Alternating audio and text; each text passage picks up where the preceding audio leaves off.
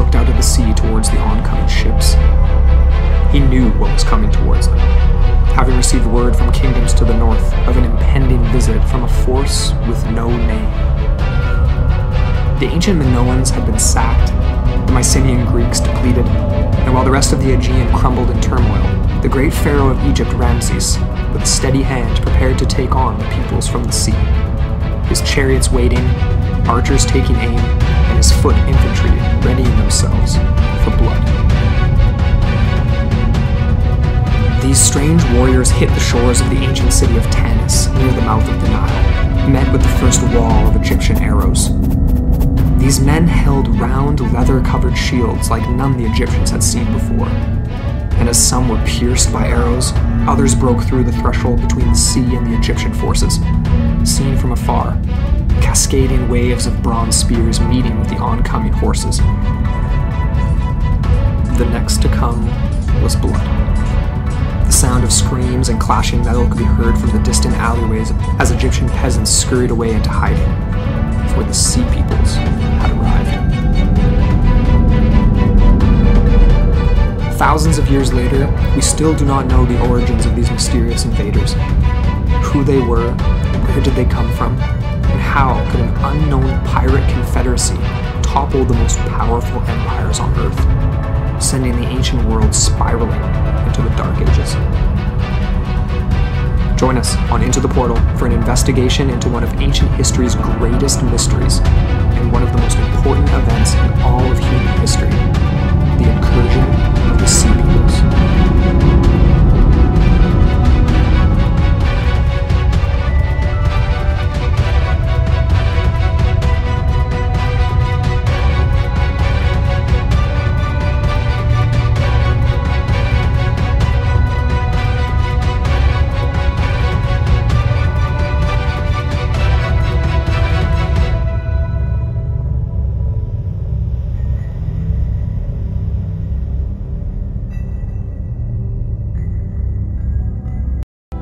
Hello, and welcome back into the portal. I'm Amber Ray. And I'm Andrew McKay.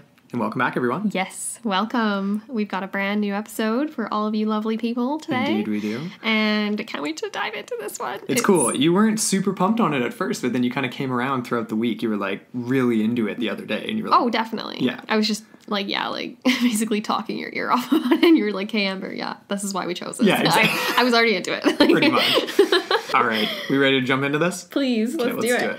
All right. So we are getting into some crazy history, which we're going to make as entertaining as possible for you guys because there's going to be a lot of different groups, a lot of names, and we're not going to get super bogged down in all of that. But yeah, so basically we are going to be talking about none other than the incursion of the mysterious sea peoples. And this occurred at the time of the Bronze Age collapse. So we're talking 1200 BCE. And yeah, basically the thesis of this episode, or the main idea, is that the devastation and the power vacuum the sea peoples brought about at the close of the Bronze Age basically resulted in one of the most tumultuous, important, influential periods of all human history. There was a lot of transitions, a lot of exactly that, like the power vacuum created a lot of openings for new developments, new prosperities, and new technologies, which was obviously the Iron Age after that. But essentially, yeah, this was a time of drastic transitions, brutal falls of imperial powers operating in the region for centuries. And it was also a time in which many hallmarks of civilization were lost for hundreds of years in like a sort of a mini dark age. So, yeah. Yeah, we're getting into it. Yeah, it's really fun. The craziest thing about this story and the history of the Sea Peoples is that hardly any, unless you've taken classes studying the ancient Near East, hardly anyone has ever heard of this before. Right. Like, we have been asking people all week, you know, in our family, friends and stuff like that, people have not heard of this. They're like, are you going to do an episode on mermaids? Is what people think, right? We're not doing an episode on mermaids, as much as I'm sure some of you are disappointed. Oh, I was dreaming about that, yeah. But led by Poseidon himself. Poseidon does have a sort of a semi-potential role in this, in a way. But anyway, yeah, so we're getting here into the end of the Bronze Age. And before the collapse, the Bronze Age was a very prosperous time. The empires of Egypt and the Hittites and the Minoans and the Mycenaeans, they were powerful people, and the Bronze Age was obviously known for bronze, and because it was used for weaponry. That's the main reason behind the name, right? Tools, ornaments, a lot of religious artifacts were made with bronze during this time. Yeah, so it was a time when tin was a major aspect of trade because, of course, you combine tin and copper, you smelt them together in order to make bronze, and people discovered very, very quickly that one way of doing this is with arsenic, but that doesn't bode so well for the manufacturers coming out of it alive. So they needed to discover new ways of metalworking, and they did. And this led to massive trade routes all over the world, supplying copper and tin and these types of things. So, like, one of the main advents of this time, obviously, like you said, is this ability to forge bronze, and that requires a lot higher temperatures. Off the top of my head, I can't remember. I think it was like 1,200 degrees for... I don't know. I'm not even going to say because that's going to be wrong. Whatever. It doesn't matter. You can look it up, but anyone can look it up. But it's really cool, right? Because this, like we said, like an era, it's almost like a mini industrial revolution. Like, we watched a ton of documentaries and saw so much information that basically points to that. And like some of the sites where these smelting factories were situated to this day maintain highly toxic amounts of the residual heavy metals and other elements that would have been left behind. Which is crazy. Which is really cool. And like the guy, I can't remember his name off the top of my head, he was an expert, and he was basically saying like, this is way more intensive than I ever imagined, just based on the trace amounts left. So a lot of powerful empires and a lot of commerce going on and a lot of interconnectivity. It's almost like a mini globalization period, right? Yeah, within this one region. Section of Europe and extending into Asia Minor and stuff like that. Yeah, this was an era of great wealth because of this, like you just said, and it's evident mostly because of the engineering marvels that we see at the time, right? So we have the enormous palace temple complex at Knossos on the island of Crete. We have the fortified royal settlements of the Mycenaean Greeks on the islands throughout the Aegean. The Hittite capital of Hattusa in northern Turkey was a massive, bustling city. The ports of Ugarit in Syria and Tyre in Lebanon and these types of places, they were massive populations, wealthy cities with kings that were extremely wealthy and adorned with the metals of the time, because gold was another one that was very widely worked with, obviously. Right.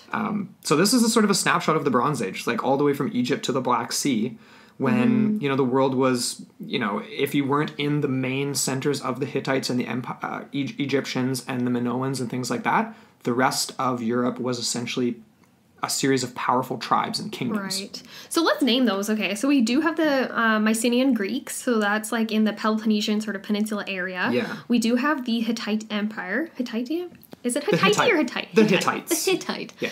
Such a weird name. So that's modern day Turkey. Exactly, yeah. So over there on that far eastern side. And then you get the Canaanites that are a little bit further. They're more in like where Syria is today, that type of thing, in the Sinai Peninsula. And then you have the all-powerful Egyptians. And they've got a massive empire in the south. Right. So that was really the main players. There were obviously islands, like we mentioned Crete. There was also... Macedonia in the south, or sorry, not the south, in the west. Yep. Let's not confuse everyone. This is going to be a challenge for me. Okay, just go slow. Don't rush. So just think about it as a big circle of all these powers, and they're all on the coastline of the Mediterranean and the Aegean seas. Yes. And so it's this nice little pocket of civilization that's about to be disrupted by a bunch of pirates and crazy people. Essentially. Yeah. The picture we're painting is that it's all kind of hunky-dory, powerful empires. There's a lot more detail behind it. And we're going to get into some of the reasons why a pirate confederacy was able to topple these empires. Exactly. Maybe they weren't as strong as we think they were. True. But at this point, tail end of the Bronze Age, we're coming up towards the year of around 1200 BCE, and things take a drastic turn for these empires controlling the region. Totally. Yeah, so we get what is known as the Bronze Age collapse. A very fitting description, yeah. I feel like Todd Campbell right now, our history professor. The Mycenaeans decided to attack him. No, we're not doing that today. Okay, so as we alluded to, this was an era of massive interconnected trade, diplomacy, competing empires and imperial ambitions. Obviously, this would lead to a lot of conflicts, issues, and some people believe that it's almost like it's very similar to analogies that we make for globalization today, where it's like we're going to get to this point where we're going to be overextended, and it's going to just basically collapse from within. So some people do believe that this was the case for the Bronze Age collapse as well. There are many reasons, though, for why a collapse would have happened around this period. There was sort of I don't want to say, like, basically kind of like a staling of the economy. There was it was almost like a stagnation, a little bit of a recession almost. And you could call it did result in a little bit of desperation on the parts of powers and tribes that weren't as solidified and weren't as, like, Well, especially ones on islands and things like that. Exactly. Island nations that were, they relied on sea trade only. Totally. So that made you very vulnerable. Yeah. Yes, and so that's kind of one of the main reasons why people think that these sea peoples could have been so successful as well. So this began at about 1200. So, 1278 BCE, as the records go, to about 1176. And this was a spread out period of attacks. Like, we say about 50 years is actually more like 100 years. But they weren't like... It wasn't like wing, bang, boom, like they're just like constant attack, like World War II all the time. Waves. Exactly, waves. That's important. So basically the story surrounding the Sea Peoples begins with this epic collapse of, like, the Greeks, the Egyptians were starting to get a little overextended perhaps, the Hittites, Minoans, and Canaanites. So what truly makes this mystery of the Sea Peoples so fascinating is that new evidence keeps surfacing. And there is so many varied descriptions of almost like you said, waves of pirates and waves of these different factions. And they were constantly shifting, and it made their true identity very muddied. Yes. And it made the leadership of this sort of pirate confederacy a mystery. No one knew who was commanding these people and why they were there and where they came from. Right. So those are the main reasons: who, what, and where. Yeah, absolutely. And we still don't know. This is widely debated. There are so many different theories among scholars today. Yeah. All we know is that these people were fierce. They were warriors, and they were intensely organized. Yeah. They were professional. Absolutely. They were definitely professional armies, or made up of professional mercenaries along with other groups and stuff like that. Yeah, it's absolutely bizarre. And just to reiterate again, just to really hammer this home, the reason this is so insane is that these are waves of attacks on, I just want to really hit this home, the biggest empires in the world. Like known empires in the world, especially in that region of the world, right? Yeah. So this is a random band of pirates, of seafaring tribes combining together and overcoming the largest armies in the world. In the most simplest ways, because the tactics that we'll get into that they used were just that. They didn't comply with the more elite style of offensives that were mostly used by these empires at the time. So it was kind of a revolutionary way of engaging in almost like not guerrilla warfare, but different style warfare. Yeah, definitely a different style of warfare. And, that I guess that's maybe one of the things, we'll get to that in the theories section, like the inability to change your tactics was maybe a reason why some of these empires fell. But when you're just thinking of the sheer size of them is what's so surprising, right? A band of pirates coming from the sea cannot possibly be the same size of the military forces of these massive empires. It's like a 300 type situation here, except on the reverse side. You know what I mean? So... yeah, we've got, like you said, the Canaanites sort of slowly disappear. The Minoans, who are the earliest European civilization to have writing and advanced technology, and also are known as possibly being the Atlanteans, they are wiped out. The Egyptians are the only ones who managed to kind of limp their way through this, at least the first set of waves of incursions. And they're receiving letters and letters from other kings and other tribal groups further to the north, hearing about these people coming towards them, which is kind of crazy. But it's essentially the Egyptians become weakened to the point of near destruction as well, but they do survive. It's interesting too, because the Egyptians suffered these waves of attacks under two different emperors, and I think that's fascinating, right? That just, again, adds to this sense of longevity of like, and persistence too. Yeah. Makes you think that these people really had nothing to go back to. Yeah. If they're just there, plundering, pillaging. Some of them seem to be settling. There was evidence of, say, women and children at some points. Yeah. But mostly these very austere mercenary type warriors. Yeah. And it's interesting too because, like you said, right, Egyptians started to get little tidbits down the way of these attacks happening in different locations across the Mediterranean. Yeah. So that kind of helps figure out because this is a historical mystery, where they came from. They don't know if the attacks actually started from the northeast and kind of flooded in and went west, or if they started in sort of the west and just kind of like spread like a wave over top. Right. The way we saw it laid out in one documentary that does make a lot of sense if you do want to sort of center the idea on that the Egyptians were last to be attacked. Right. So essentially they said that the Mycenaeans would have been first. The attack would have come from the west. It would have swept through and knocked out the Greek, that peninsula, the what's it called? The Peloponnesian Peninsula. Boom. Okay. Good to know your Herodot once in a while. There you right? go. That's right. Or am I thinking Herodotus? Yeah, I am thinking Herodotus. Anyways, yeah. So the Mycenaeans would have been first. Minoans, because they're right in that area too. And then it would have swept eastward towards the Hittite Empire, wiped them out, down south, so around the bowl of the Mediterranean Sea. Got the Canaanites. There was one clue that was actually left that does support this particular hypothesis of direction of attack. Mm-hmm. And that was a tablet discovered in Ugarit. Right. Yes. Very so cool. This is interesting. Ugarit is a part of nowadays Syria. So It's in between the Hittite and Egyptian empires. And it lies about 6 miles north of the Syrian port of Latakia on the Mediterranean coast. Okay. So there are ruins that evidence that this was an actual city. It wasn't uncovered until quite recently, I believe, in the last couple hundred years kind of thing. But it lies about half a mile from the shore. It's interesting. It was a very strategic spot for trade. But essentially there was this tablet, and it was uncovered, and it detailed the destruction to come of these sea peoples. And it was interpreted by many like scholars and researchers that had uncovered it as a warning message to be sent further south towards Egypt. Right. Okay. Was the idea.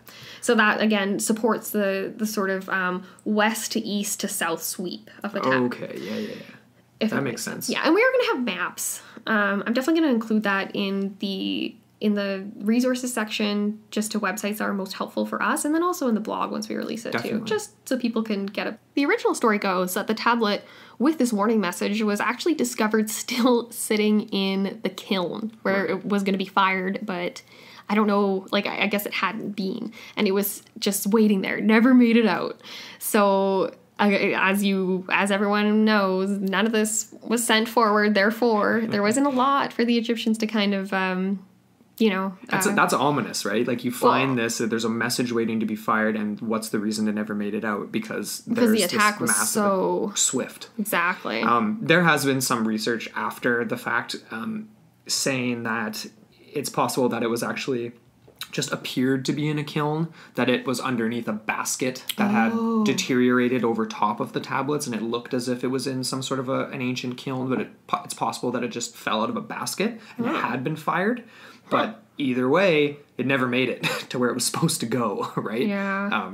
But it's interesting, too, because actually this tablet was one of many things found. And there were letters of this period preserved at the same city of Ugarit. And it does reveal, quote unquote, a city suffering from raids by pirates. Interesting. And one of these groups, which is named, is called the Shakala, can be connected to the Sea Peoples because the same name of the same tribe appears in contemporary Egyptian inscriptions of these looting vandals, these mercenary type pirates. Just that description, right? Doesn't that just sound very Viking-esque, or very like pirates, but pirates from the era we know of pirates, like in the 16 and 1700s, right? Swashbuckling. Yeah, where they're raiding villages and they're just coming in and, killing women and children and taking what they want. The Anne Bonnies and Mary Reads of the world. Very much so. Mm-hmm. Absolutely. But again, right, yeah, so the tablet never made it, message was never sent, and the inscription was vague, right? But you do get that one inkling that connects it back to the Sea People inscriptions of the Egyptian record. Yeah. Which is basically the sole record that we rely on for the Sea Peoples. That's just it. Mm-hmm. It's, basically the only records are coming out of the ancient Egyptian tombs and pretty much documented exclusively by Ramses II and Ramses III. Mm-hmm. They were the only empire to truly survive these attacks, although you could argue that, and many historians do, that they didn't really survive, because, shortly after this we see, well, not shortly after, shortly after in the massive window that is human history, but a few hundred years go by, and then sure enough, the Persians and Greeks are really in control of the region, and the Egyptians fall off from their pedestal, basically, right? And that's where we get the story of Cambyses. That's right. Taking over Egypt. Eventually, Boom. Yeah. Eventually, absolutely. That's a lot later, though. That's like almost 1,000 years later. Which is insane to think, right? That is insane. Like, that's 1,000 years later from what we're talking about, and that was over 2,500 years ago from where we're sitting today. Can we just talk about what the other day, when we were trying to fathom this, because, like, all you people listening back at home, if you're anything like me, it's really hard to put into context, from sitting here at this point in the present day to the beginning of the Industrial Revolution in 1800, that seems like a buttload of time to me. And that's not. No. That's like a blink of the eye. A couple hundred years. But it's funny, right? Because as you get further down the line towards classic history and like that high golden age of the Bronze Age and the Iron Age and all this stuff, I see it's almost like an accordion where that end is really scrunched together and it seems really close, and then everything that sort of becomes more and more present and more modern is stretched out for me. Yeah. And I know that a lot of people are probably feeling like, if you're anything like me, it is just hard to fathom. Totally. But just take a minute. That's why we're so fascinated in all of this stuff, right? Well, exactly, yeah. The abilities of people such a long time ago, and just like the idea of what could have happened. Mm-hmm. How could these pirates have banded together? Because we really don't know. We don't really know the order of attacks. No. You gave a rough idea of what could have, and we do know that the Egyptians weren't first. Right. They couldn't have been first. But they were conveniently in the south. They were far away from a lot of other populations. Like, sure, maybe from Africa there could have been, like, I just don't think there would have been any kingdom strong enough to actually take on the Egyptians. But even if it was from the west or the east, right, like, the Egyptians wouldn't have been first. So no. Right. But what we do get from the Egyptians, though, is they identified 9 factions of sea peoples that came in successive waves, but they were all working together in some sort of a coalition coming from beyond the seas. Where they were from, we do not know. The only thing that the Egyptians stated was that they came from the north. Right. Seas from the north. The problem with that is every single empire we've stated, other than the Canaanites, who are sort of lateral to the Egyptians, are north of Egypt. Yeah. So everyone is northern. Some people take that as being like, it's the Norse. It's the Vikings coming from the north. It's like, well, no, it could have been the Mycenaean Greeks. It could have been tribal factions from all kinds of northern. Could have been from perhaps maybe the cumulus tribes up in mainland Europe. Even though that's a stretch. Could have been. Some scholars do point to southeastern Turkey as the origin of the first wave of sea peoples, but others argue that western central Mediterranean is more likely. So Sicily, Sardinia, some of these islands where tribal kingdoms would have existed. And in times of scarcity, tribal kings are the ones who are going to rise up, band together. The question is, how was that able to overcome these empires? That's interesting, actually, because if you think about it, yeah, that makes a lot of sense. These islander, like, smaller kingdoms, we're kind of getting ahead of ourselves right now, but the idea that they would have been familiar with the classical warfare tactics imposed by these empires, and they would have had ways to combat that by using none other than runners, which are the badasses of the ancient war realm, and I love these guys. This is one of my favorite theories, but I'm not actually going to get into the theory part of it right yet. Okay. But essentially what we wanted to talk about here was the fighting styles and the style of warfare at this time. And a lot of this was done, there was 2 classes. There was an elite class of warrior, and then there was the foot soldier. So the elites were always in chariots. They were driven by horses. They were elevated above the masses, and would basically just kind of charge in and do their thing. And the runners, the ground soldiers, the foot guys, would have to go and clean up the mess and actually finish people off. Finish them off. Yeah, exactly. Yeah. So obviously, we get this social stratification within the military. There's a higher class. And then I think this could have resulted in some sort of, I don't even know, like maybe perhaps a little bit of a revolution. But anyways, I'm not going to get into that right now. Okay. But essentially, like we get into, the Sea Peoples were armored in much the same way as these mercenary foot soldiers that were employed by empires like the Egyptians, like the Hittites, like all of these sort of Mediterranean powers. Yeah. So like, I'm not going to get into it right now because we're on theories. I feel like we should just get into theories. Well, that's okay.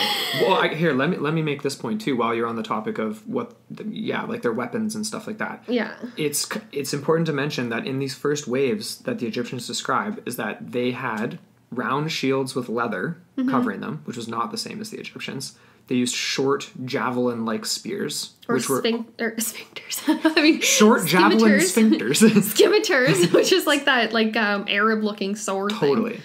And these were also not used by the Egyptians or people they were familiar with. Huh. And there's also descriptions of horned helmets. And long beards. And we do know that some other Aegean groups had horned helmets. Mm-hmm. But also we know that sounds distinctly northern. Kind of does. Anyway, continue. Well, that was just my one main point there, because we did want to cover that, right? The fact that these Sea Peoples were on foot made them so much more effective. They were just wiping out these chariots. As soon as you injure a horse, the chariot's wrecked, right? Like you can't really recover from that. You don't have an extra spare horse, not like a spare tire. No. But so essentially they were very effective. They were brutal, and like we said, right? They were obviously trained. They were effective together. That is the most curious part. They were trained. Mm-hmm. Trained by who? By who, when, where, and how were they able to coordinate? That's the thing. What is the nucleus of this confederation? Because there has to be someone who's kicked this all off. Mm-hmm. Because it is coming in successive waves. They are working together, and they're not settling the places they destroy. They destroy stuff, they create a power vacuum, and then they leave, and they come back again later. Yeah. Again, that sounds very Viking-esque, right? Doesn't it? Because it's, exactly that. It would have been pillaging, looting, and then continuing on. Yeah. Mm-hmm. And just not to say that we are saying that it is the Norse. No, we're not saying that. No. We'll talk about that in the theory section. But just again, the short spears is really unique because those were exclusively known for hunting. They weren't used in any armies of any of these empires. Oh, that's very true. Yeah, those were only used for hunting, peasant class, basic defense. They were not weaponry used in these massive armies. No. Whose idea was that? Did that just happen out of necessity? Was it fluke because they just realized how effective it was, especially if you are up against horses and stuff like that, and you just jam them up and. But because they had the chariots, and they had their archers in the chariots, and archers are only effective from a distance, right? You're not going to have archers; they're useless on short range. Yeah. So. Yeah, they discovered really quickly that these Sea Peoples were. Don't tell that to Legolas over there. Well, okay, yeah, fair enough. Yeah, so. Yeah, we know about these waves, like I said, because of the Egyptians, but most exclusively because of excavations of two temples, that of Ramses II and Ramses III. So the final resting place of Ramses III is known as the Medinet Habu. And this, actually, wait, sorry, I'm getting ahead of myself here. Let me touch on Ramses II first. Okay. Ramses II was known as Ramses the Great, which is such a great name. It's just like Cyrus the Great, the father of Cambyses and all this kind of Frederick stuff. Right? Frederick the Great, Alexander the Great. And he actually was, though, Ramses. He was legit. One of the most effective rulers in the history of ancient Egypt, and we know this because of the accomplishments that he documented. He secured the borders against invasions by other nomadic tribes, and he did have some success against the Sea People. Basically, in his account, the Sea Peoples are mentioned as, this is interesting, allies of the Hittites. Ooh. Now, I don't think he exclusively says the Sea Peoples, but potentially it was referring to the Shekelesh or one of the tribal factions linked to the Sea Peoples that apparently are linked to the Hittites and serving as mercenaries for them, which is fascinating. That is interesting. That's a juicy accusation. Pretty much. So they're blaming the Hittites for all of this. Yeah. That's cool. Because one of the main theories we were going to get into is that perhaps these peoples came from adjacent kingdoms that were not controlled by the Hittites, but were on the same sort of peninsula. Right, exactly. So all of this comes from the inscription on the Merintaf. So it's the burial temple of Ramses II. It basically says that the Libyans attempted to invade the Nile Delta. It writes how in the 5th year of his reign in 1209 BC, there's a chief of the Libyans that was allied with the Sea Peoples. So there's another juicy tidbit there. He refers to the Libyan allies as coming, quote, from the seas to the north, which we just said before could be a lot of different places. Yeah. The names of these territories, as he names them as the Ekoesh, the Teresh, the Luka, the Sheridan, and like I just said, the Shekelesh tribes. Scholars have since sort of tried to identify these, but we do not know exactly where they're from. Yeah, and a lot of people will try and do like equate parallels with, like, say, the Shekelesh were the Sardinians, and like there might be some evidence to support that, but a lot of it is very loose. It's also just relying on our, like, modern interpretation of, like, the phonetics. You know what I mean? Like, basically saying this is similar to that, so they must have been referring to the Sardinians because it sounds similar. Exactly. That's sort of, it can get to be a little sticky there. Well, exactly. And a little bit too convenient, perhaps, too. Yeah. You know? Even more interesting, though, than the documentations from Ramses II, it comes from his successor, Ramses III. Yeah. And there's a crazy scene on the side of the Medinet Habu depicting prisoners of the Philistines, and we'll talk about that a little later in the episode. But this is so cool. It's basically a series of hieroglyphics describing his achievements against the Sea Peoples, and also their achievements against Egypt, like what they were capable of doing. Okay. This is one of the quotes from the Medinet Habu. It basically it translates as, I established my boundary in Dahi, prepared in front of them the local princes, garrison commanders, and Marainu. I caused to be prepared the river mouth like a strong wall with warships, galleys, and skiffs. They were completely equipped with both fore and aft with brave fighters carrying their weapons and infantry of all the pick of Egypt, being like roaring lions upon the mountains. The chariotry were able warriors and all goodly officers whose hands were competent. Their horses quivered in their limbs, prepared to crush the foreign countries under their hoofs. So it's all very dramatic, right? Very cool. So he prepared. That's really cool. So he had the warships ready to go. Yeah. He was the only one that met them at sea. And that's it. Right? And that was the big linchpin of their success. Yeah. A lot of people believe, because they were able to use fire and archery and basically just firebomb the ships. Let's just point out the massive irony of that. The Sea Peoples are not good at fighting on the water.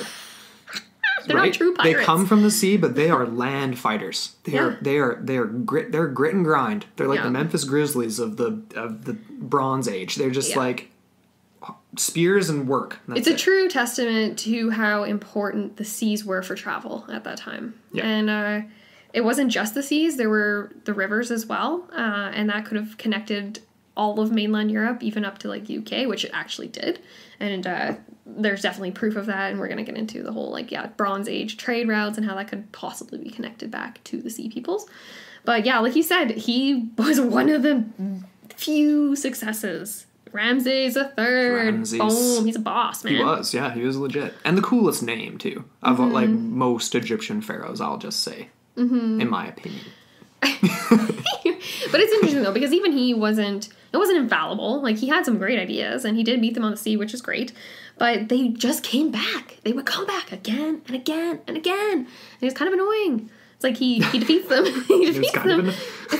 He wrote, the Sea Peoples were getting pretty annoying. They were. It's like, come on, man. You defeat them in 1207 and they come back in 1180 and you're just like, God. Well, that's the thing that I find bizarre, too. Because it's like, okay, because they had success the first few times in battles against Ramses II. Was like, if you're running away from a place that's desolate, famine, drought, things like that, or bad trade, why wouldn't you stay? Like, I don't know. Like, what are you gaining by just taken some food and then you kill some people and then you're back to the same place. Like, where are you going back to? Because where you speak to a few different things. Maybe they don't have the political organization that they have with their military, right? So they don't have a way of actually governing over these places. And then you could also be of the mind that if these are like a 300, like where they're a minority, do you really want to get yourself settled in a place where potentially there are bigger, more powerful political factions that can just come and overthrow you? Right, where you... Like, is it just better to keep them weak? Keep them down and just keep knocking them down? It's actually, that kind of makes sense, right? It's like if they're successful because they are loose groups of mercenaries and things like that, then, you're going to have a real hard time all of a sudden being like, okay, we're here, let's have a centralized government. Yeah, and somebody to control taxes and food and that... It's like no, screw that. That's probably more burden than they would want. Right. They're just there for probably very specific reasons for supplies, for food, and for weapons, probably. And that's about that. I don't know. And to instill terror. That's just it, though. It's like, you wonder if they were given some sort of like a Garden of Eden type message or something. Not that they're searching for an end. Or like a Manifest Destiny type something thing. Like that, where it's like, you're struggling, so go, take these empires and make your way, and eventually, well, I don't even know. You know what I mean? Like, who... Like the Exodus, like some sort of... The organization behind it implies that there's a greater purpose than just you're running away because you're hungry. Maybe they were searching for the Holy Grail. No, I'm kidding. Not quite there yet. Literally. Like 1,200 years away. Actually, more than that. Like, yeah. Yeah, a lot further down the way. Which, again, speaks to the accordion-like scenario that is my visual in my head of this history. But anyways. Yeah. You've got an interesting quote here about some of the damage that they did. Yes, I will read this out because this was from Ramses III, and it's quite interesting. So he says here, quote, "The Sea Peoples attacked and destroyed the Egyptian trading center at Kadesh, and then again attempted an invasion of Egypt. They began their activities with quick raids along the coast, as they had done in the time of Ramses II, before the Delta. Oh, sorry. Ramses III defeated them in 1180 BCE, but they returned in force. Yeah. In his own victory inscription, Ramses III describes the invasion." And actually, that was the quote that I just read previously. Oh, okay, cool. So when he's talking about establishing his boundaries, how he has the river mouth strong wall with warships, galleys, and... he was prepped.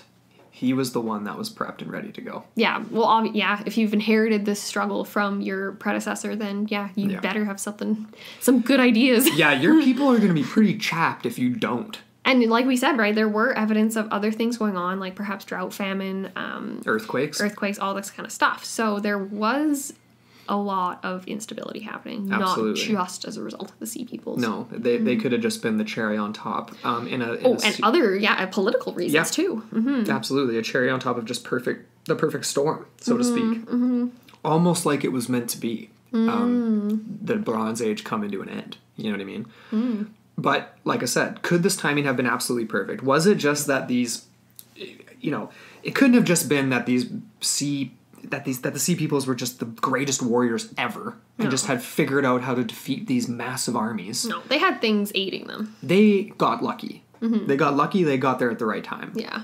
And one of the reasons that their timing could have been perfect is because of the Battle of Kadesh that took place in 1274 BCE, and that was led on the Egyptian side by Ramses II.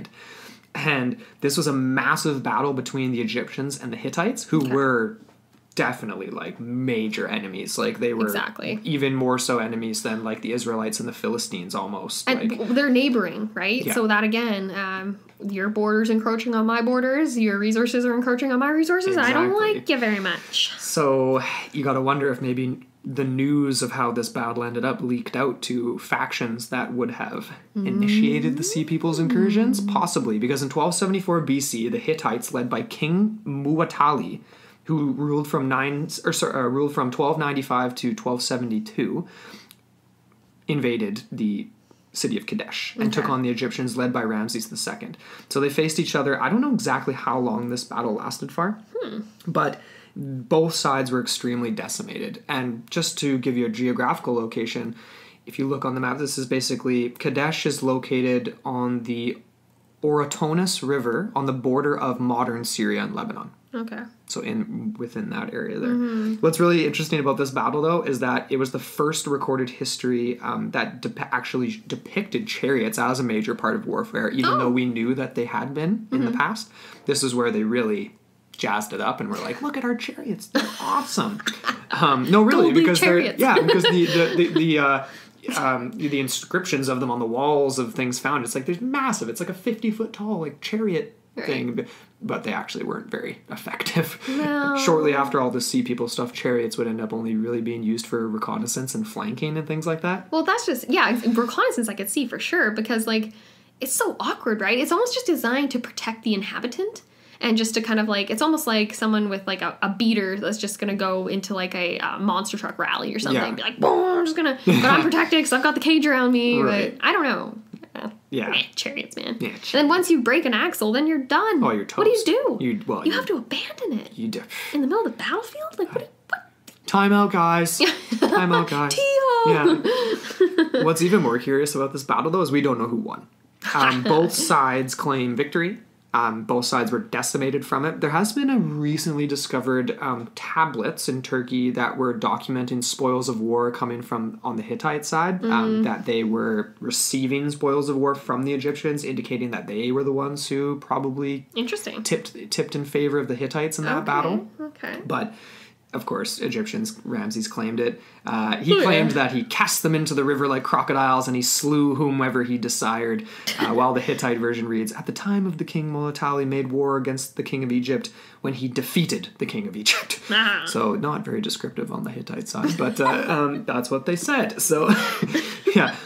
And of course, this would have left both sides weakened, ready for the already warmed up Sea Peoples who had been traveling around, potentially gathering more mercenaries as they went, battling Mycenaean Greeks and things like that. Okay. Ready to come down and take on the largest of them all, really, which was Egypt. Yeah, that's very true. So just to reiterate, this battle, the Battle of Kadesh, ultimately resulted, or Kadesh, it resulted in what is known as the Great Peace, which lasted over 50 years. It was a pact signed by the Hittites and the Egyptians. Yeah. And it basically put a lot of mercenaries out of work. Right. Which some people think that could have been a major reason for the incursions of these Sea Peoples. Maybe they were the mercenaries. We don't know. Yeah. I mean, yeah, so maybe they were. But essentially, what we have here is that, just to reiterate again, seafaring pirate confederacy takes advantage of possibly weakened Hittites and Egyptians, already weakened by trade and e-commerce Mycenaeans and Minoans, and slaughters these people and creates a power vacuum. Yeah. Because they don't settle. That is the key thing. Creates a power vacuum and creates a massive disruption in the coastal habits of a lot of these populations. And some of the best evidence we have of this type of destruction and this almost like massive migrations away from the coastlines is on the island of Crete, and it's called Mount Carfi. There was a Polish archaeologist in the 1980s. His name was Krzysztof Nowicki, and he actually mapped and reconstructed an extremely high up mountain fortress, essentially. Yeah.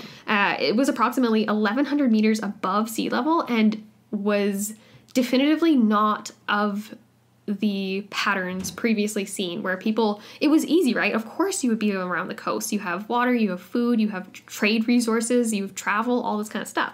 It doesn't make any sense why anyone would want to be at the top of this really desolate, really hard terrain to negotiate, especially if you have pack animals, anything like that, or cargo, whatever. Definitely.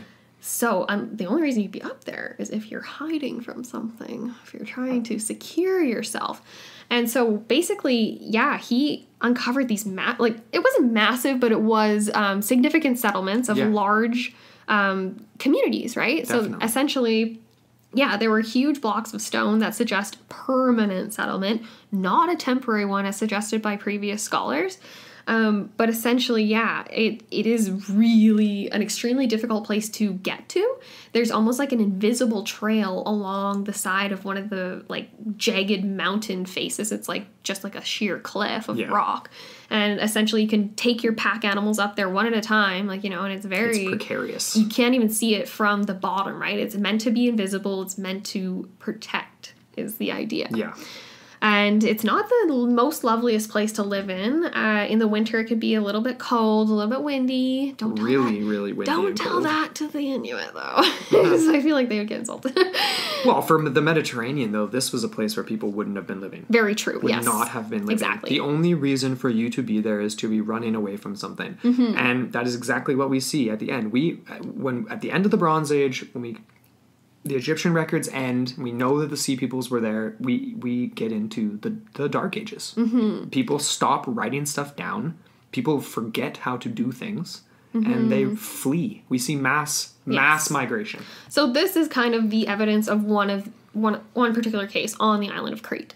So essentially, excavation of this site revealed around 20 to 30 buildings. It could have housed approximately 600 to 1,200 people. They said approximately 300 families, so that's multiple members. Yeah, decent size. It does date to the correct time. So this is right around 1200 BC. So right when the Aegean apocalypse was happening and all of these Sea Peoples incursions were happening as well. Definitely. And so the main question obviously is what is the meaning of this? Why did these people do this? Like, was it for protection? Was it like some sort of like mountain temple? But no, it wasn't that. No. And then other people say like, oh, it wasn't the Sea Peoples. It was drought and earthquake that made them go up there. Okay, first of all, I feel like the farther you get up on Crete, like we saw from the documentary footage, you're not getting fresh water sources from there. Like, no. It doesn't make any sense. And then earthquakes, why are you going higher? You're going to a much more precarious location. Exactly. Running from earthquakes. So it doesn't really make sense. The only thing that really makes sense is that there were these incursions of raiders that had made people have to pick up and leave, which is very sad. That their empires weren't able to protect them from. Exactly. Right? Yeah. The thing that Krzysztof Nowitzki makes a point of too is that this small village, the small town or whatever, mm-hmm. would have been it survived because it would have had a very small class of warriors of its own. So like it would have been the Mycenaeans, Mycenaean warriors, mm-hmm. and yeah, they very much like 300 like channeled it so that it was almost impossible to get to except for going like one by one. The entire backside of the settlement was completely exposed. So the entire backside of it facing the inland, mm-hmm. they were not afraid of anybody coming from there. Okay. And there were others. There were other tribes. There were people on the island. Mm-hmm. They were not afraid. They were worried about what was coming from the sea. Right. The Sea People. Yeah. And I would be too. Yeah, no kidding. That's very interesting. So yeah, it definitely shows that it was a human threat, not nature, that these people were running from. Yeah. And he found more evidence of this too. So the same archaeologist, Krzysztof Nowitzki, found evidence on Mount Kalamata, so settlements as well as pottery, and they all dated to the same period and located in the same types of precarious locations that nobody would go to unless you're running away from something. This was then reconfirmed in the 1990s, by an American archaeologist named Donald Haggis, who accompanied Nowitzki to the first site on Crete in order to get a better idea of this and give his opinions on this high mountain pass village, basically. Mm-hmm. He described it as basically like you had to scale a cliff face using footholes carved into the rock, man-made footholes. So specifically hidden away. The crops and the areas for livestock were located kilometers below. So you had to sneak down to your crops and livestock, and you were more willing for them to be slaughtered or taken or stolen. Keep them far away from you. There's a reason behind that. Well, that's the only way it would have been, like, because there was just like a basic, just like bare rock. Yeah. It was like bedstone, or bedrock. Bedstone. The stone of the bed. Okay. I don't know. Yeah. And of course, what it had was great visibility, right? So it has a vantage point. You can see who's attacking you. That's another main part of this. So they would have had hours to prepare if they did see something coming along. Yeah. Mm-hmm. All in all, over 80 sites across the island of Crete alone were where Nowitzki discovered were places of refuge and dating to the Bronze Age collapse. People hiding from the coast. Interesting. Hiding from the sea peoples. Absolutely bizarre. I love that. And that's, like we said, that's the best evidence we have of the fleeing and of the attempts to evade these possible pirates. Yeah. Before we get into theories, though, we're going to take a quick promo break for a really cool podcast that we've just started to get into. It is called Relic Podcast. And host Maxwell takes us on a journey digging under the couch cushions of history, looking for treasures and relics that have been misplaced by time. So very much interested in the same sort of things we are. So take a listen to this promo and check out Relic Podcast. Who stole some of history's most famous paintings from the Isabella Stewart Gardner Museum? Where is the lost Dutchman's mine? And how come so many people who go looking for it never seem to come back? Relic, the Lost Treasure podcast's second season, investigates the mysteries behind unsolved artifact crimes and goes in search of lost treasures with very sinister reputations. You can catch all of Season 1 now on Apple Podcasts, Spotify, and most streaming platforms. New episodes release every other Wednesday of the month at 8 a.m. Eastern Standard Time. You can also follow me, Maxwell, on Twitter at Lost Treasure Pod. The adventure continues.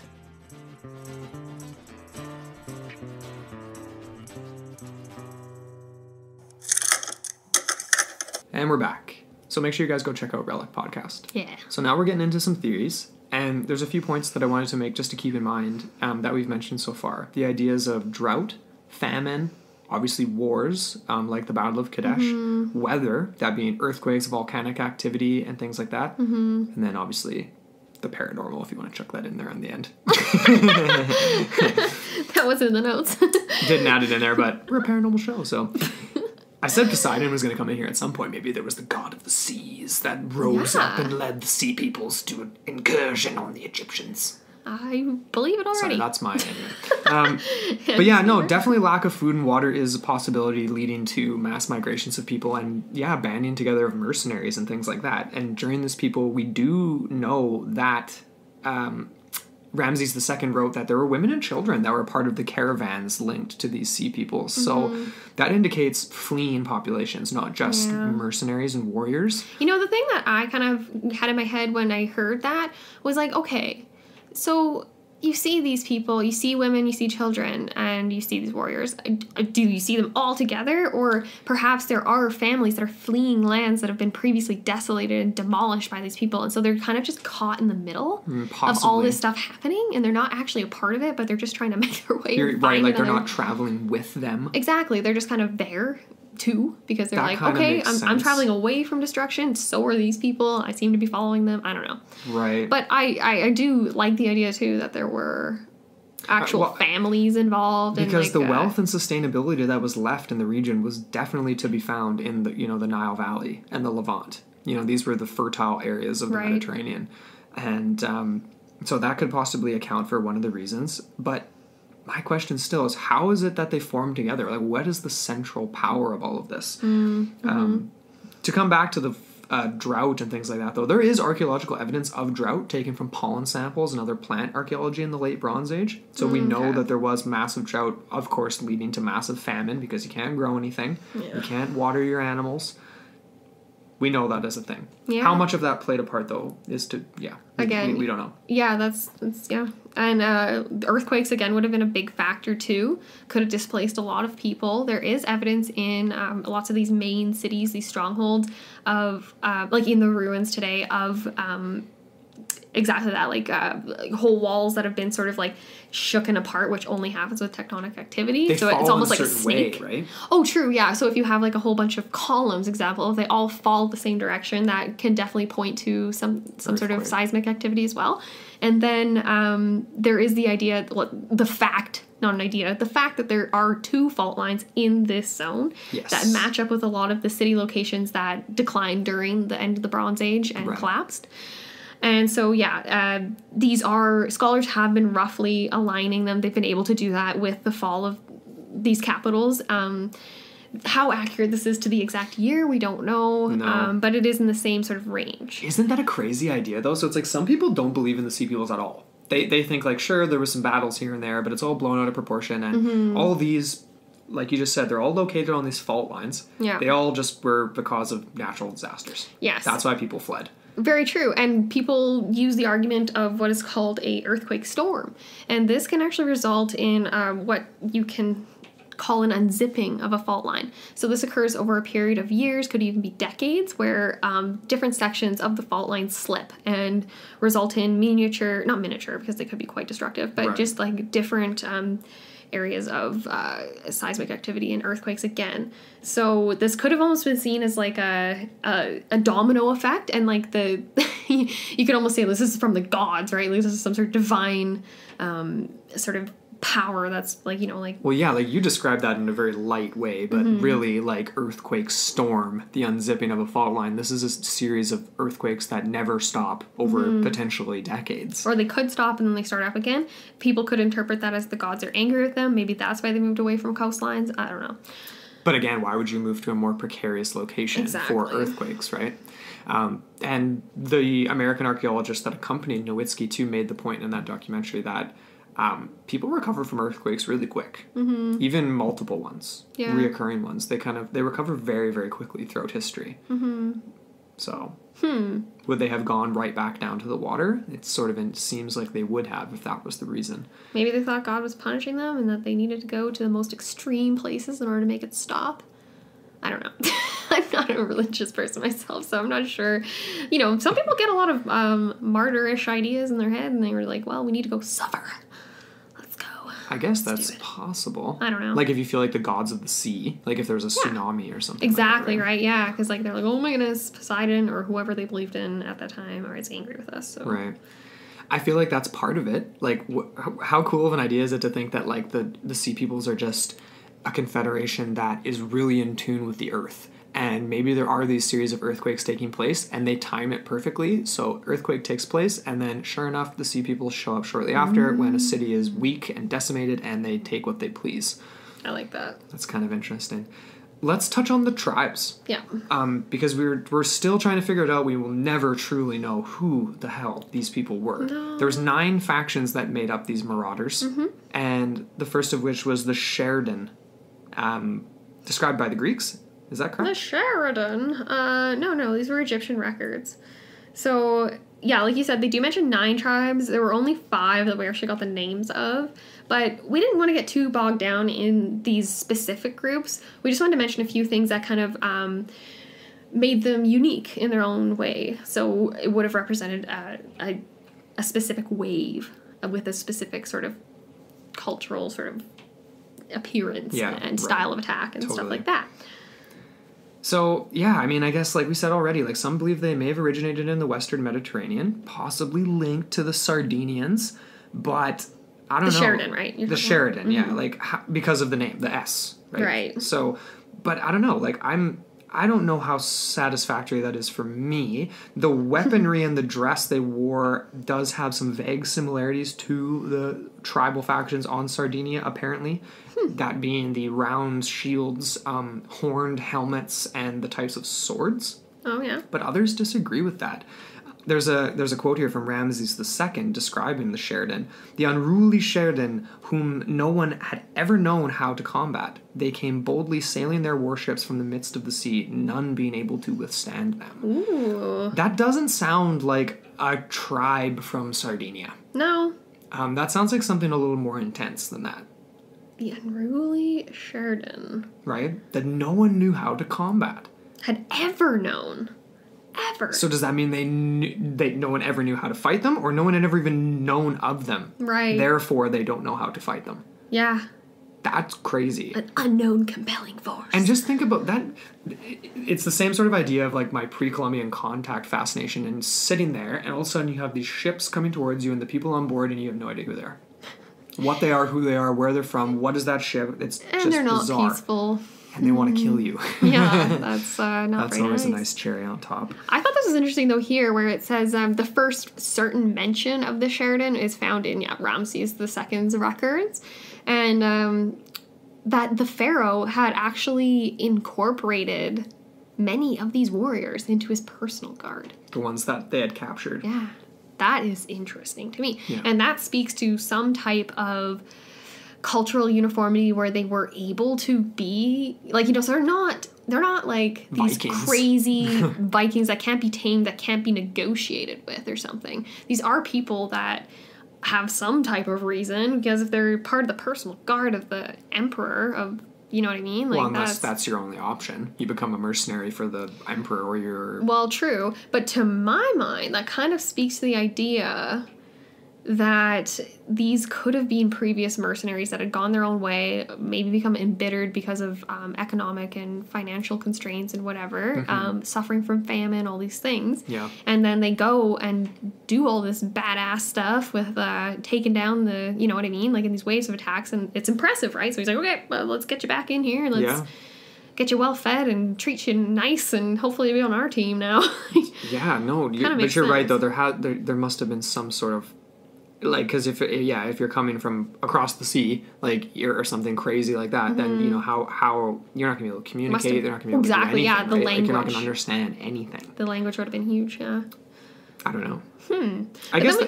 Sorry, go ahead. Oh no, sorry. I was just going to move on to the shekel esh, because these people were quite interesting too. These were my personal favorites when we were looking through the descriptions, because they're quite, again, right, murky origins.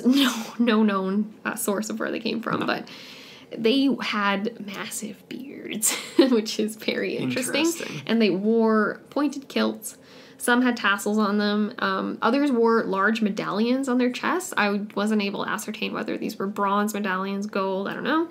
Others just had simple leather straps bound across their chests. And their weapon of choice was the scimitar, a style of dagger originating from the east, or they would carry 2 spears with them. So, double spear. That's hardcore. Double spear them. Sweet. Well, just like in, this just brought to mind when we were watching Deadpool.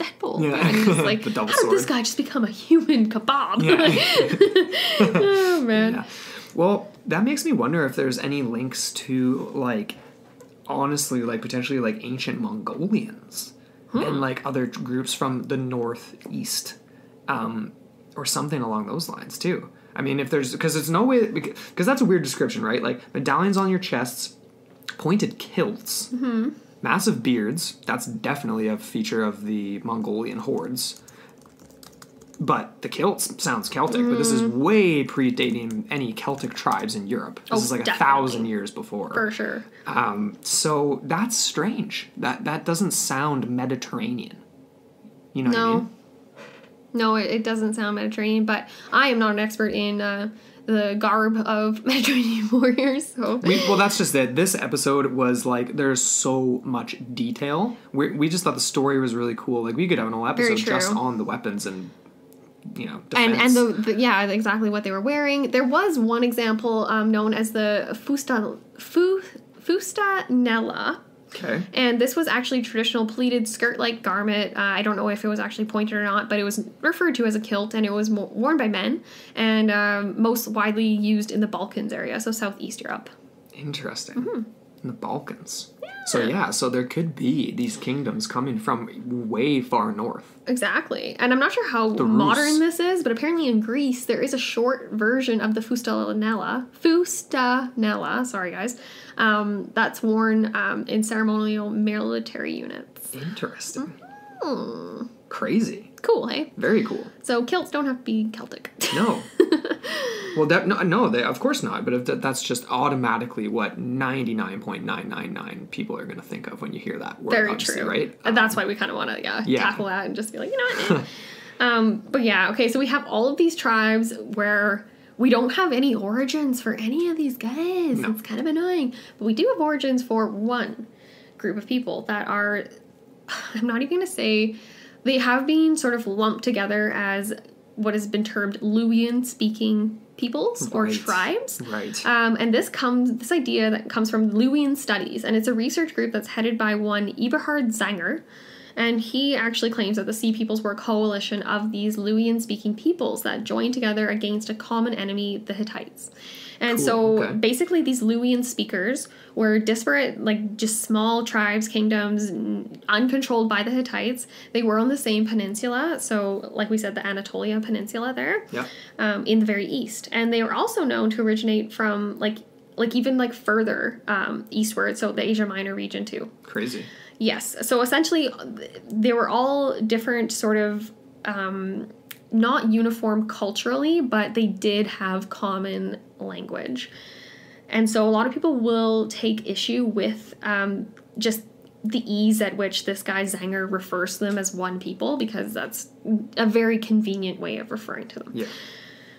But anyways, the Luwians actually preceded the formation of the Hittites. There's evidence of hieroglyphic texts from these people as early as 2000 BCE. Crazy. Yeah. And this is a quote here. It says, since most Luwian hieroglyphic documents have thus far been found in early Iron Age Syria and Palestine, the term Luwian is often used to denote people at the eastern end of the Mediterranean during the 10th and 9th centuries BCE, so way after the incursions of the Sea Peoples. So they were around after, which some people use that as evidence to say that they were the Sea Peoples. That they made it through. Or they made it through, or they were the Sea Peoples. Right. But then, however, this is another... Just continue on with the same quote here. It also comprises the people who lived in the Western Asia Minor during the 2nd millennium BCE. So, and they wouldn't have regarded themselves as belonging to neither one, the Hittites or the Mycenaeans. They were just in between. Interesting. So that's interesting, right? Very so you were so. mentioning like these little island pockets and kingdoms and whatever else. These people were on the mainland. They had access to a huge amount of very valuable resources of this time. So lots of metals and things like that were used in smeltering for the production of bronze. Absolutely, yeah. But yeah, no, it's interesting because while many nations lost writing, one of the pillars of civilization during this collapse of the Bronze Age, the Luwians maintained their written language for nearly half a millennium after. Wow. And they That's died impressive. out, like somewhere, like, you know, like in the rise of the Romans and the rise of the Persians, all that kind of stuff. So crazy. But yeah, it's interesting. This Zanger guy, his name is Zangger. He thinks that about, 100 years ago, 3,200 years ago, these Luwians amassed a massive war force and destroyed the Hittites. And then basically, this is a quote here. It says, they basically continued their campaign for wealth and power and just headed towards the Mycenaeans, headed towards Egypt. They were like, screw all you guys. They got we some managed momentum and they kept exactly. Going. They were like, if we can take out the Hittites, then we can take out all these people, maybe. So that's kind of his idea there. I like that idea. It's interesting, to say the least, because it is these sort of different groups, right? Yeah. Of roughly from the same region. So they might have been able to, like you said, like have those lines of connectivity of sort of like diplomacy and planning and all the stuff of these attacks. But yeah, these people weren't nobodies. They went on to form a powerful empire of their own post-Sea Peoples invasion and post-Bronze Age collapse. It stretched from northern Greece to Lebanon and continued on until they were destroyed by Mycenaean king coalition at the culmination of the Trojan War in Troy. Crazy. All right. Yeah. Okay. And this is actually referred to by Zanger as World War Zero because of its sheer intensity. And because of the fact that these were like almost like it's like a mini globalized sort of political arena in which all this was playing out. But yeah, the Trojan War did bring about the Sea People. So it was quite a bit before Rome. Sorry, I kind of had that wrong there. That's okay. So interesting though. Apparently it has been confirmed through satellite imagery the Anatolia Peninsula was heavily populated with these Luwian speakers, and there are over 340 settlements left unexcavated that did not belong to the Hittite Empire that could have potentially been these smaller kingdoms of these people. Right. Yes. So, like I alluded to, a lot of archaeologists do consider Zanger's approach to this area of research bombastic to a certain extent, but at the same time, they are kind of grateful to him too, because he's bringing the headlines and he's bringing the public attention and consciousness to these issues, which is no doubt a positive thing for continued research in the area. Definitely. But yeah, the idea of an international world war and the idea of cultural uniformity with these Luwian civilizations is highly questionable to a lot of scholars. But again, right, this could be evidence of like all these different waves of different peoples that could make sense. I'm leaning that way. I like it. I like this guy's take on it for sure. I like it a lot too. It's sort of the same kind of an idea with the Etruscans and the idea that they ended up rising up as this, pre-Roman civilization out of Tuscany on the mainland of Italy, of modern-day Italy, and that they were members of the Sea Peoples that survived their own incursions of these places and then didn't necessarily settle, but stayed in the area and ended up settling the areas of Tuscany and became the Etruscans, who have the, I can't remember which it is, they have the indecipherable linear B language. Is that correct? Something along those lines? So it was inherited from the Minoans. There was that really simplistic, rudimentary language. Then it went to linear A. Then it went to linear B. Parts of linear B have been deciphered, not all of it. And then parts of linear A hasn't been deciphered at all. Right, okay. As far as I'm aware. Interesting. Mm-hmm. So there's no, again, this is kind of a fringy idea though, right? Because a lot of historians will just kind of point to the fact that the Etruscans basically rose up they flourished in the 6th century. So this is way after the Bronze Age collapse. They were around in the 8th century though, They were around. Mm-hmm. The question is, did they develop out of... They definitely would have developed out of the power vacuum. Yeah. Whether or not the actual people themselves were linked to those coming from other places and became the Etruscans, we don't know. It's loose. We don't know if they're remnants of the Minoan Empire or if they're a shit mix of people, basically. We don't really know. But they were really advanced, and we know that they kept records of basically nothing except for their e-commerce, which is fascinating. True, And e-commerce? Commerce, sorry. No internet. These guys were just setting up Shopify stores all over the place. Man, I am so used to dealing with our stuff. I'm just like... but I don't think that theory has any weight, to be honest. The Etruscans? I like the idea that, like you said, they came out of the power vacuum, that they rose up. Potentially their long-lost descendants could have been remnants of people attacked by Sea Peoples or the Sea Peoples themselves. That's where it gets muddy. Yeah. The one cool thing about them, though, I should point out, we wrote down here, the idea that they were very much like the Minoans and not like the Mycenaeans and other cultures. They were more progressive. Yeah, so women socially progressive. And that was one of the reasons why the Minoans were potentially the peoples of Atlantis, right? Believed to be advanced in social advances and technological advances, very egalitarian. One other point I wanted to make on the note of the Etruscans, though, is that they were lords of the seas until they disappeared in history. They had massive trade routes. They were known for their wine in particular, huge exports of all these amphoras. There was one shipment that was found by a recent archaeological excavation in the area that it basically pointed to exactly that. They were the heavyweights as far as the wine goes and all that kind of stuff. Very cool, right? Very, very cool. One other point I wanted to make was they actually were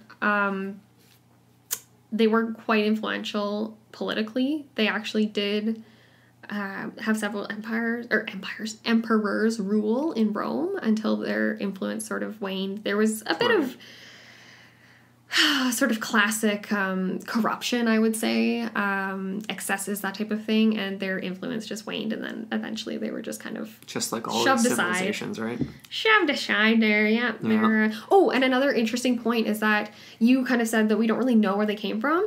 There has been quite extensive DNA testing on populations of people that are descendants of these Etruscans, and it does point to the idea that they originated out of Tuscany. They did not come from Turkey, as was hypothesized in antiquity and up until modern times.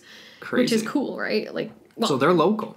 They were local, yeah. Because this was my thought, was wait a second. There was this idea that the Etruscans had emigrated from Lydia, which is the eastern coast of present-day Turkey.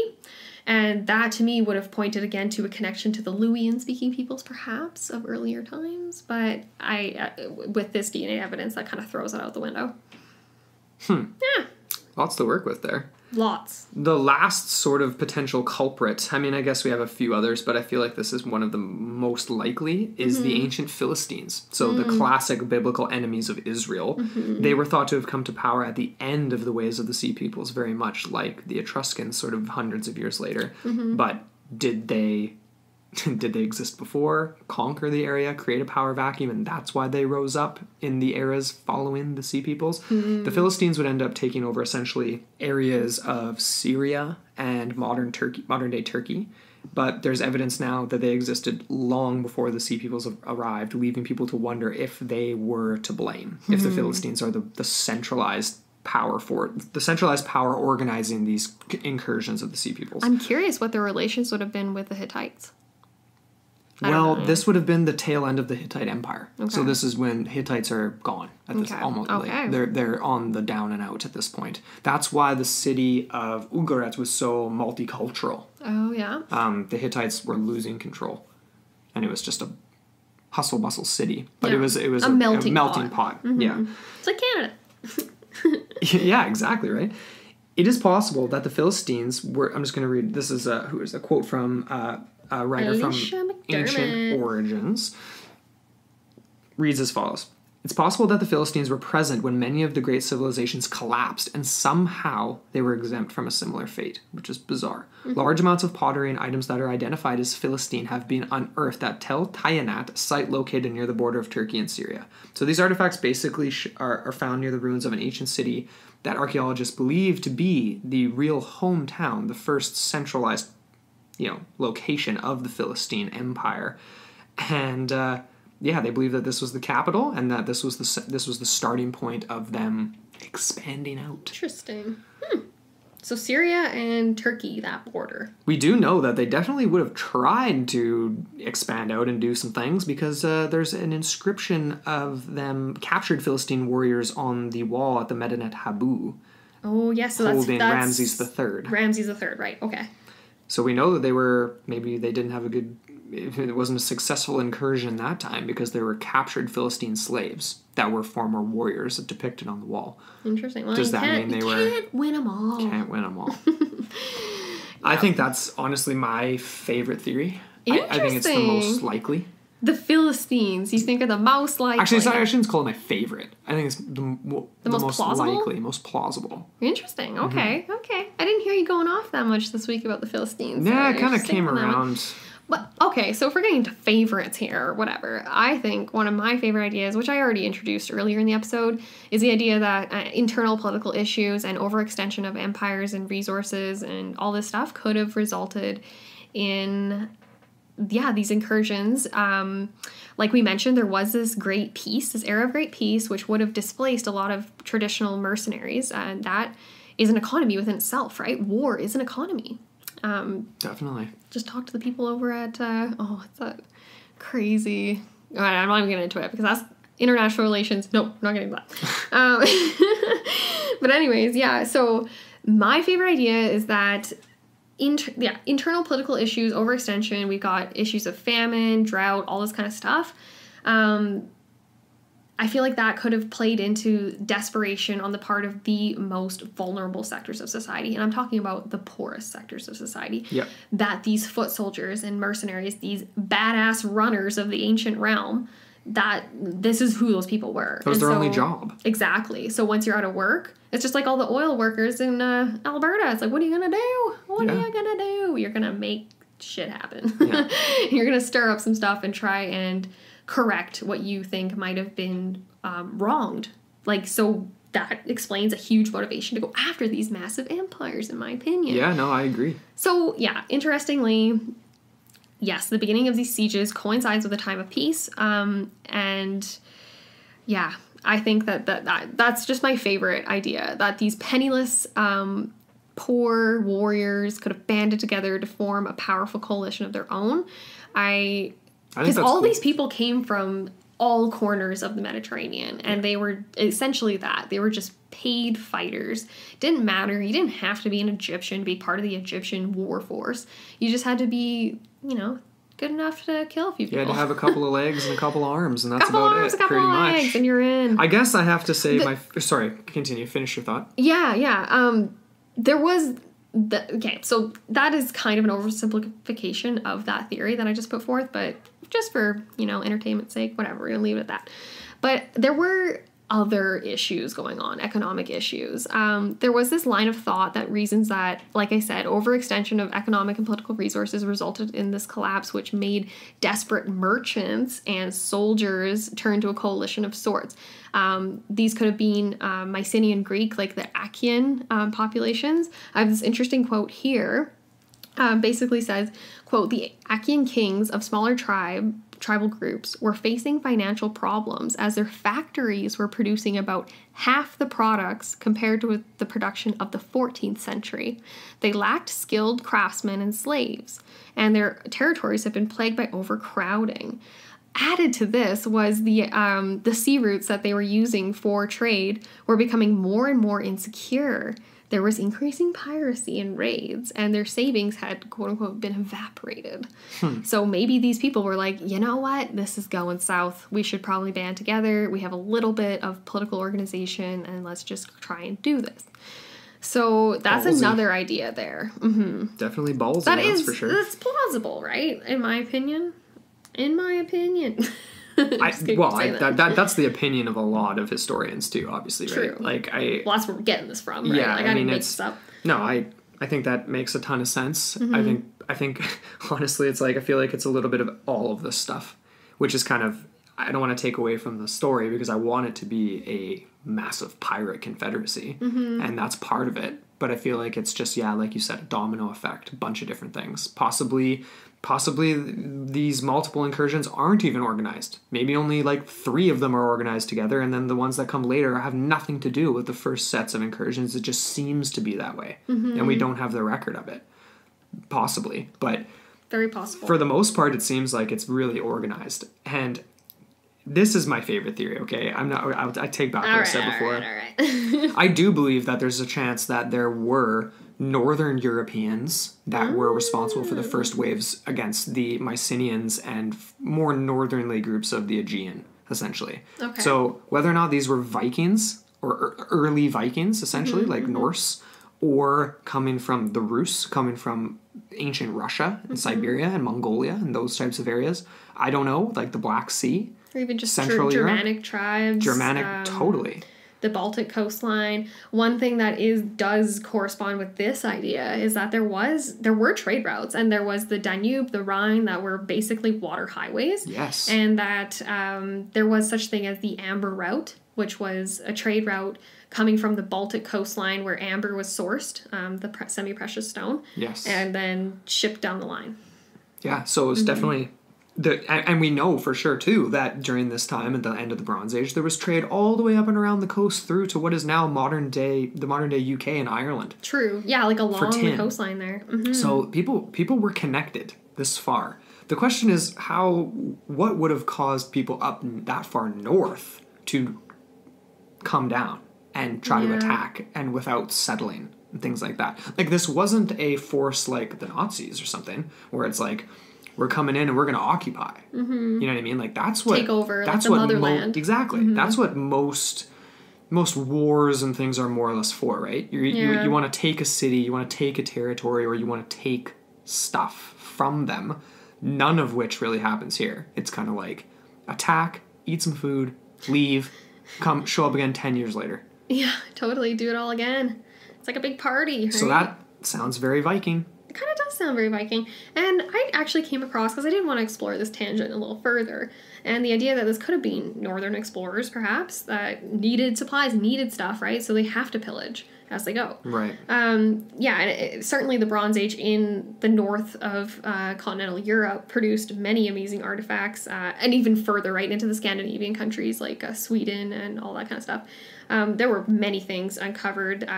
One in particular was very bizarre. At first, it was the only one of its kind ever recovered. This was in Sweden, and it does not fit with local manufacture patterns, causing many to believe it came from somewhere else, somewhere down south. Strange. Perhaps. Okay. And this was called the Balcakra ritual object, or more simply, the gong ritual object, Crazy. Which has no known purpose in that culture at that time. And it was actually found in a bog in Sweden, like I said, in this sort of rural area. Ominous. Yeah, very weird. So, description of this artifact, quote, this is a quote. The item consists of a round frame made of bronze, perforated with holes, and carried by 10 wheels. A flat and loose bronze plate was placed on top of it. The plate is decorated with zigzag patterns. The diameter of the plate is 42 centimeters, or 17 inches, and is slightly concave. Interestingly, this is a continuation of the quote, an identical bronze object was found in northern Hungary near Sopron in 1913. These pieces are the only 2 of their kind in the world. Technique shows that they were manufactured in the same workshop, perhaps by the same craftsman. Wow. And it's quite intricate. Some people actually say that this was the first example of serial production in a European workshop because on each module there are actually lines and dots. It's kind of like a number system. And they show the place of the module in the structure, which I'm not even sure what that means. That's a quote. But essentially, it almost reminds me of the Antikythera, where you get these etchings, these little ancient markers of technology. And so these were dated to be around the right time. So somewhere in between 1500 to 1000 BCE, which supports the idea that trade routes were coming from the southeast of Europe going up, and then again, right, it was a mutual thing. There were potentially trade routes all the way through to China, all the way through, right? Because if there was links between the Mediterranean and the Far East, and between the Mediterranean and Northern Europe, then there would have been links between all. And that was my first thought. As soon as I heard the word gong, I was like, this has to come from Asia. Sounds very Chinese, doesn't it? It does, because they think it might have been like a ritual drum for religious practices or something like that. I don't even know. It did bring to mind again the ritual as like some sort of ancient magic or ancient ritual practice, which some sort of an occult object, which researchers have been unable to place in their, in the knowledge that they already have. So it's just this weird sort of anachronistic type thing. So is it from trade? Is it a piece of a strange spoil of war brought back from incursions made by Norse fighters residing in modern day Sweden? It's a lot of conjecture, a lot of whatever, but I loved that little bit there. Yeah, that's really cool. I think that's really neat too. Yeah. You added this little bit in here too because the Celts and the Druids. Yeah, but of course this is like 1,000 years out of the ancient Celts and Druids. There would have been tribes, Germanic tribes. It was actually dominated by the cumulus culture of that time, and that was between 1600 to 1200 BCE. And basically, this tumulus culture was a warrior society with a lot of chiefdoms, a lot of small kingdoms. And it was all over Central Eastern Europe, and they had a lot of fortified structures. They were also the first to kind of bury their dead, I think, in like some sort of ritual. Like in a specific ritual way. It was fun though. When I was looking into these people, I actually came across this really cool this website all about druids, and there was this one quote. This is totally irrelevant to the episode, but I just loved this. So this is 26,000 years ago in pre-druid ancient times. This is a quote. It says here, "The evidence of religious activities of prehistoric inhabitants of Western Europe is remarkable. On the Gonwar Peninsula, near Swansea in Wales, the Paviland Caves have revealed one of the earliest magico-religious sites in the world, where around 26,000 years ago, a group of humans carefully interred a skeleton, wrapping the body in red cloth and rubbing it with red ochre, and laying it with mammoth ivory rods, which may be the earliest magic wands ever found." I was like, what? Oh, man. That's really cool. I love that. I was like, cool. Early Harry Potter. We're not really getting into magic this episode and druids, but I just I had to throw that in there. I was like, you can't not mention that. No, totally. That's fascinating. There's a whole episode waiting right there, I think, for sure. Oh, yeah. Last but not least, we're going to finish off the episode here with the craziest of all the theories that really has absolutely no basis in reality whatsoever, but it's really fun, and people do believe it. And that is that the incursions of the Sea Peoples were brought on by remnants of the population of Atlantis. Yeah. And the What's interesting about this theory is that the Minoans, the ancient Minoans, were the earliest writing in Europe and predated the Mycenaean Greeks, were thought to be the descendants of the Atlanteans as well. That they were the surviving remnants of that ancient population that were, sunk into the sea, right? As Plato famously writes, 9,000 years before Plato, or whatever it was, date-wise. But it's interesting, though, because it kind of... If you believe there to be a population of mysterious people similar to the Atlanteans in a way, it makes sense that if they were if they were decimated in some way, that whatever remaining population of them would band with tribal factions that are also experiencing similar plights in an attempt to maybe, even though they weren't necessarily like a warring nation in the stories of Plato, take back some of their former glory from the thousands of years prior where they controlled the Mediterranean. Okay. And sack these false empires that now exist today. From a narrative perspective, it's fun, but it makes a little bit of sense. A little bit. If you were a fallen empire and all you see in now left, a shadow cast over you is just the Egyptians and the Hittites and these basically smaller, more minuscule empires comparatively that are always fighting each other and not really ever getting anywhere and not expanding to the wealth and up into the stratosphere. Could you of imagine? Atlanteans. Well, yeah, just imagine someone like some sort of emissary or ambassador of the Atlanteans coming to your chiefdom or your kingdom of an island and basically telling you this amazing story and the amazing things that you can do if you band with these legendary people. That to me would be quite appealing. Restore them to their former glory. Exactly, yeah. And be a part of it. A sort of romanticized sort of vision. Yeah. So of course, some people do believe this that the Minoans or maybe factions of the Minoans were left from the Atlanteans, and they're the ones who organized all of this. I kind of like that too. Yeah. It's fun. It's far out there, but I think the craziest of all, though, is that the Sea Peoples were originated from North America. Yeah. That takes the cake for absolutely there's no way. There's just no way. Not that they couldn't have made it there, because I'm the transoceanic contact guy. Oh yeah. Definitely, there could have been peoples from the Pacific or from North America that could have made it to Europe, mainland Europe. Yeah. But would they have come with hundreds of soldiers and been able to fight and be incorporated into armies after the fact? No. Doesn't make any sense. No, it really doesn't. As cool Actually, as it is. I really like that idea of this is a totally fictionalized narrative, but the idea of the reversal, right, of the traditional colonial narrative where the Spanish and the Portuguese show up on the shores of North America. What if it was North American natives that had actually traversed the Atlantic and waged war on these people and actually decimated them? They're like, boom! All right, mic drop, we're going home. Yeah. Interesting. Yeah, I don't know. Very curious. That kind of wraps it up. It sort does. of brings us down to the end here of the Sea Peoples, this mysterious ancient story. I don't know. Ancient badasses. Pretty much. If you were to kind of have any concluding thoughts at all, I mean, do you have anything you want to finish off with? I would like to say that I immensely enjoyed the research on this one. Like we said, there's a million rabbit holes. There's a million different names, places, peoples. I hope we didn't get too bogged down and it was entertaining for all of you guys at home and that you learned something, because I learned so much this week, and ancient history is just... so cool. The ancient Near good. East is just very, very cool. Even if this is just a completely mythological story of sea peoples that has been aggrandized over the years, I love it. Totally. Love it. And I do stick to my guns with the idea that I think it could have been almost like a proletarian type revolution where all these it's hard done by people that were tossed aside in times of hardship because they're no longer necessary are just pissed, and they're like, you know what? Which is just so Screw cool. you all. We're taking over. Yeah.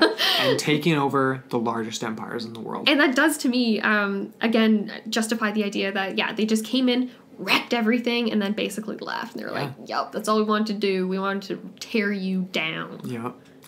And we have, we went through, we were ushered into the Dark Ages, and as the Dark Ages started to fade away, and the Iron Age was soon to take off, we see people moving back down to the coasts, away from these weird, precarious locations. We have a resurgence in philosophy, in thinking, and in writing, and this is where you see basically the rise of the most famous era in all of Greek history, with the most famous philosophers that come out of it. And they usher in basically the era that invented democracy. More or less, I want to finish off by saying that whatever happened in this ancient story, if it was just sea peoples or a combination of them and earthquakes and different things, what happened at the end of the Bronze Age changed the world. And it's the reason we exist today the way that we do.